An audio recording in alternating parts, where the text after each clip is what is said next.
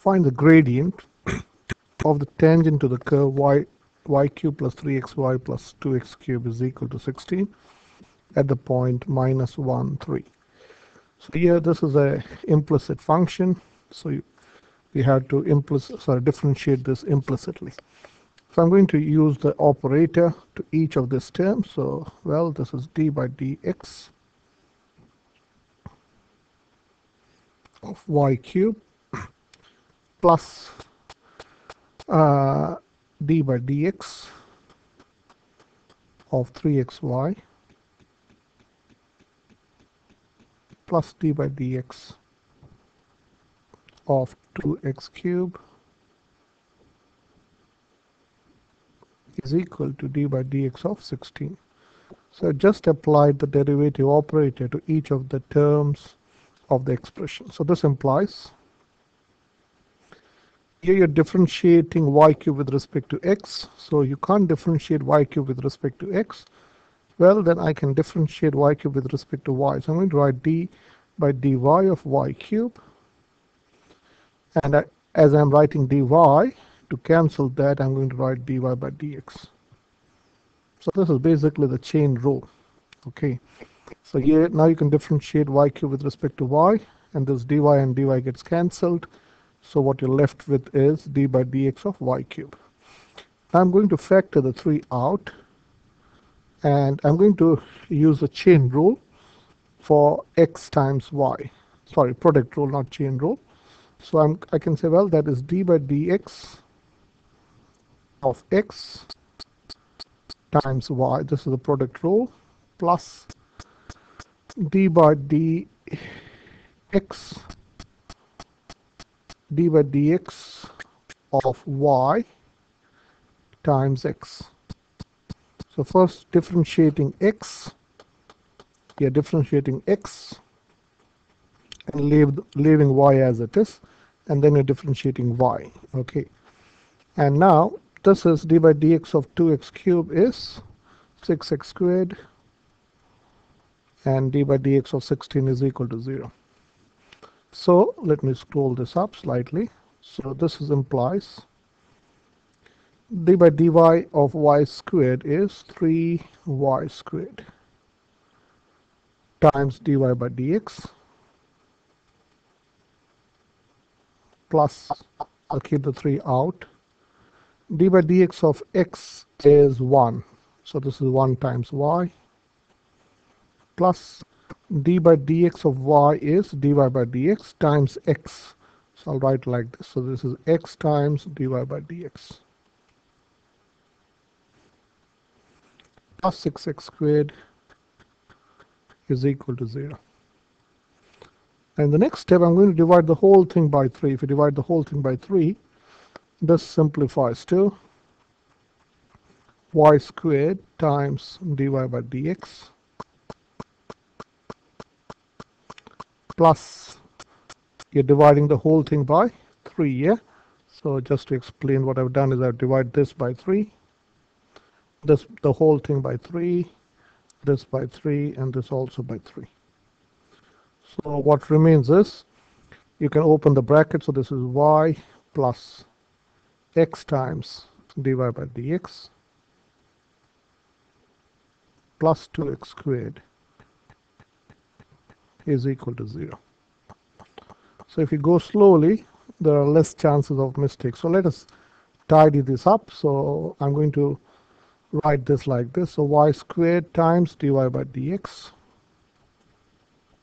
grouping the terms with dy by dx, times x times dy by dx, and moving the rest to the other side. This is minus 2x squared minus y. So what I've done is I've moved this and this to the right hand side.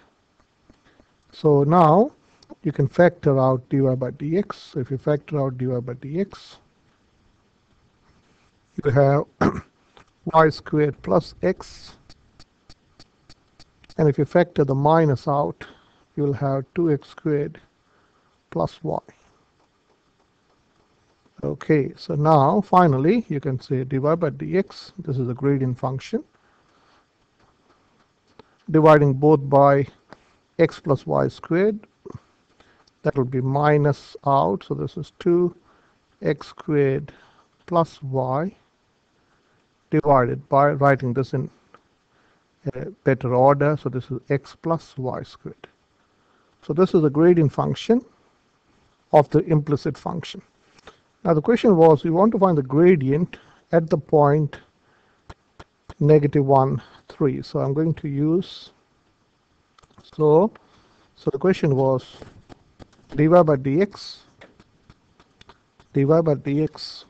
finds when x is equal to 1 and y is equal to -3.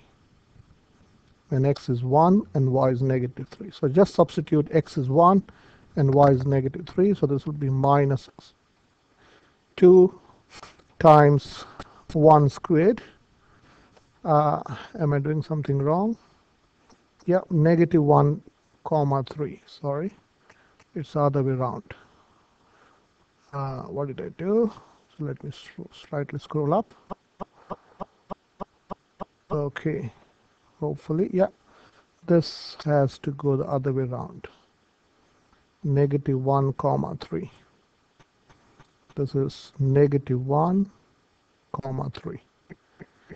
Okay, so when we put this will be 2 times -1 squared is going to be 1 plus 3 divided by -1 plus 3 squared is going to be 9.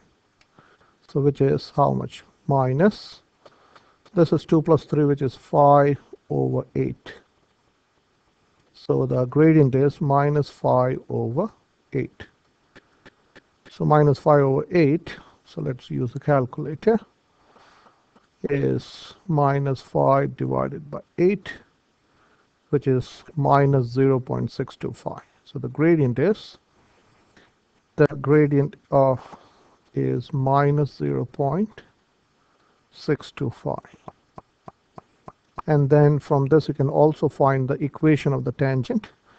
So here the question was only to find the gradient, but if you had to find the equation of the tangent, you can just, so let's complete it off. Suppose if the question was to find the tangent, equation of the tangent.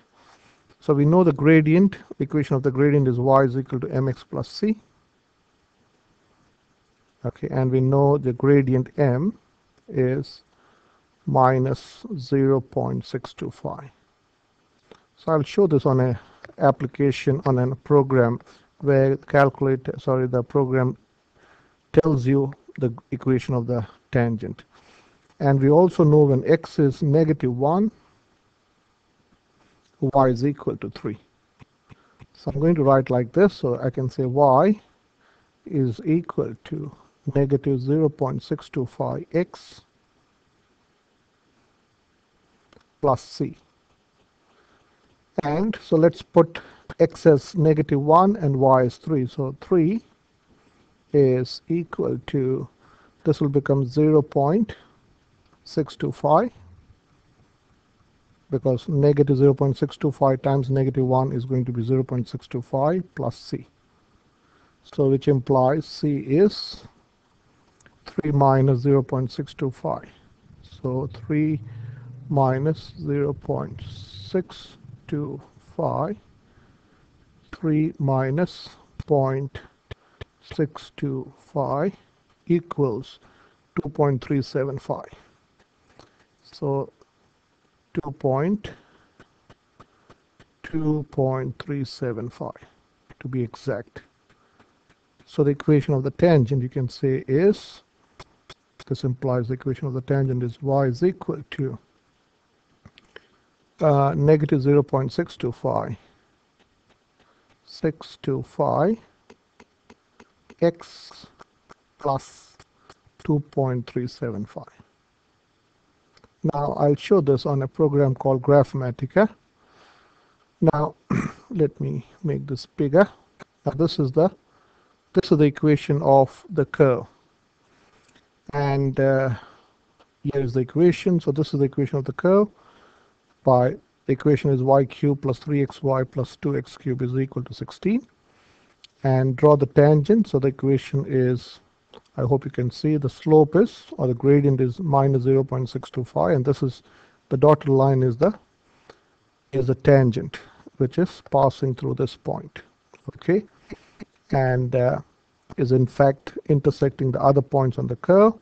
So this is just passing through this point. So at negative 1, 3, the equation is y is equal to negative 0.625 plus 2.375 to be exact. So this does make sense.